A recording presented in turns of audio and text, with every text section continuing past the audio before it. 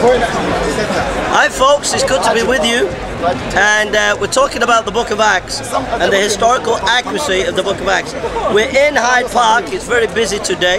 There's lots of people. If I just show you, there's lots of people all over the place.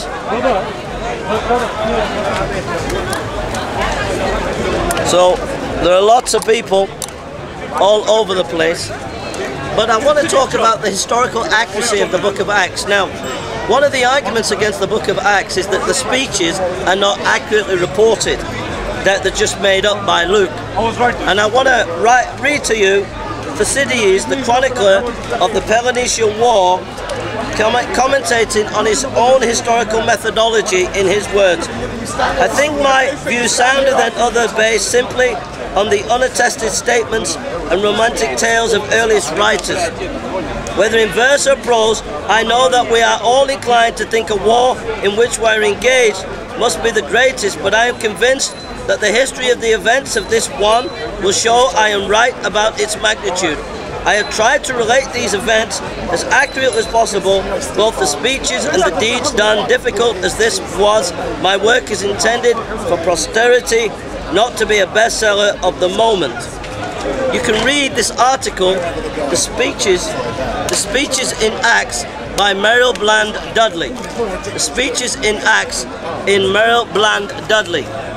Now, it's generally accepted in the academic world that many ancient historians often didn't report the speeches word for word, but they just gave a general gist and even made up some of the speeches when they were reporting in history.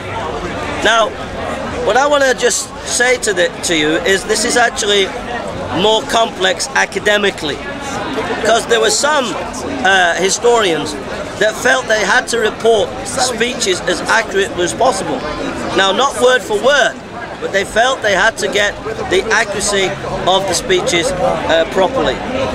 Secondly, when historians look at the Book of Acts and they say that Luke made up the speeches, they forget that Luke quotes Polybius in Gospel of Luke. He says, I come and give eyewitnesses, the same Greek word as Polybius. So Luke was wanting to be a careful historian, recording his words accurately. Also, thirdly, scholars forget that Luke wrote Luke as well as Acts. And in the Gospel of Luke, there would be a dependence on oral tradition, and that oral tradition was very accurate. For example, you had to memorize your teacher and speak it back word for word. So my argument against academics is this, is that when Luke is doing the Book of Acts, he has a plethora of oral tradition. Not only that, that he was actually there often on the journey with Paul. So it's a silly argument to say, because ancient historians didn't quote the word for word in speeches, that Luke wouldn't have done it. Because one, he had strong oral tradition behind him, and two, he was there very often, and three, some of the speeches are before law courts, and in the law courts they recorded word for word. So Luke had access to those documents. So those are my three arguments against academics who say that Luke did not report the speeches word for word. But also, fourthly, all historians edit the material.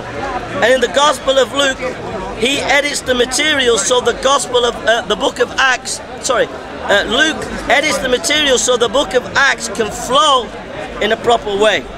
So that's why some of the speeches are cut down. Luke has just given us a snippet of what was actually said at the time. So I hope that's helped to you to understand that we can look at the Book of Acts and know that it's accurate in its reporting of the speeches. God bless you.